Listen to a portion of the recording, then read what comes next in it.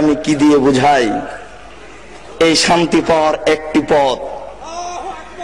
পৃথিবীতে যেখানে যারা মানুষের মতামতকে উপেক্ষা করে কোরআন এবং সহিহ হাদিস মেনে চলতে চায় তারাই আহলে হাদিস। পৃথিবীতে যেখানে যারা মানুষের মতামতকে উপেক্ষা করে কোরআন এবং সহিহ হাদিস মেনে চলতে চায় তারাই আহলে হাদিস।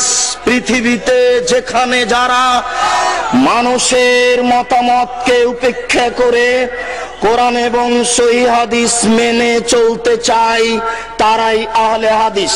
আর একটি কথা মনে রাখবেন, পৃথিবীতে হিন্দু বিদ্বান হোক, ইহুদি খ্রিস্টান বিদ্বান হোক, মুসলমান বিদ্বান হোক, কলমে লিখতে গিয়ে ইসলামী দলগুলিকে উল্লেখ করে যাদেরকে মুক্তিপ্রাপ্ত দল বলে ঘোষণা করেছেন সেই দলটার নাম হচ্ছে আহলে হাদিস। বিশ্বাস করুন, বিশ্বাস করুন, আমার এই ভাঙাচুরা বিদ্যায়, আমার এই টুটা ফাটা বিদ্যায় আমার জানা নাই পৃথিবীর কোন হিন্দু বিদ্বান, পৃথিবীর কোন খ্রিস্টান বিদ্বান, পৃথিবীর কোন ইহুদি বিদ্বান, পৃথিবীর কোন মুসলমান বিদ্বান, লাখো ইসলামী দল আছে, আহলে হাদিস ব্যতীত আর কোন দলকে মুক্তিপ্রাপ্ত দল বলে কলমে ধরেছে এটা আমার জানা নেই। অতএব কথাটা আপনি আবারও বিবেচনা করে ভেবে দেখুন, পৃথিবীতে কোন বিদ্বান কোন ইসলামী দলকে মুক্তিপ্রাপ্ত দল বলে কলমে উল্লেখ করেছে এটা আমার ভাঙাচোরা বিদ্যায় জানা নেই।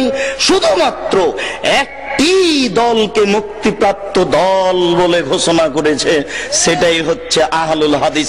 পৃথিবীতে যারা মানুষের মতামতকে উপেক্ষা করে কোরআন এবং সহিহ হাদিস মেনে চলতে চায় তারাই আহলে হাদিস।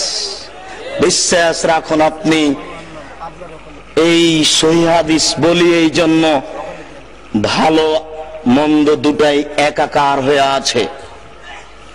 সৌদি আরব থেকে ইসলাম বের হয়ে ইরাকে ঢুকেছে, ইরাক থেকে বের হয়ে ইরানে গেছে, ইরান থেকে বের হয়ে পাক ভারতে এসেছে। আস্তে আস্তে ইসলাম উল্টে গেছে।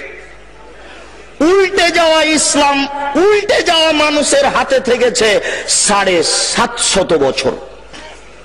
ওরা চলে গেলে যাদের হাতে থেকেছে তাদের নাম ইংরেজ।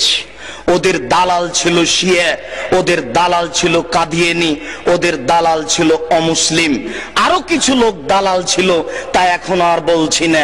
ওরাই তাদের বলেছিল যে আপনাদের জানি শত্রু ওরা যারা বুকে হাত বাঁধে, আপনাদের জানি শত্রু ওরা যারা জোরে আমিন বলে। তাই তারা শহরে খুঁজছিল কোথায় তারা।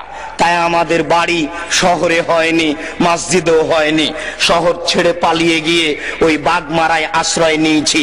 বাগমারায় গাড়ি তো যায় না, যায় না, গরুর গাড়িও যায় না, গরুর গাড়ি তো যায় না, পায়ে হেঁটেও যাওয়া যায় না। ইংরেজ যেন আমাকে খুঁজে না পাই, আমি ওখানে গিয়ে আশ্রয় নিয়েছি। মনে রাখবেন, আমি মুনাফিকি করতে রাজি নই। আপনার এই কাজ দেখলে আমার খুব কষ্ট হয়। ওই মিথ্যুক আপনার বুকের ওপরে মিথ্যা তাফসীর করে যায়, সে আপনার কাছে আশ্রয় পায়। আপনি জানেন না আপনার পরিচয়। আপনি সেই মানুষ, যেই মানুষটা বলেছিল ফাঁসির মঞ্চে উঠে যেতে রাজি আছি, নিচে হাত বাঁধবো না। আপনি ওই সেই মানুষ, যেই মানুষ বলেছিলেন ফাঁসির মঞ্চে যেতে আছি, চুপে আমিন বলবো না। সেই মানুষ আজকে পরিবর্তন হয়ে গেলেন, ওটাও ভালো হয়ে গেল। এটা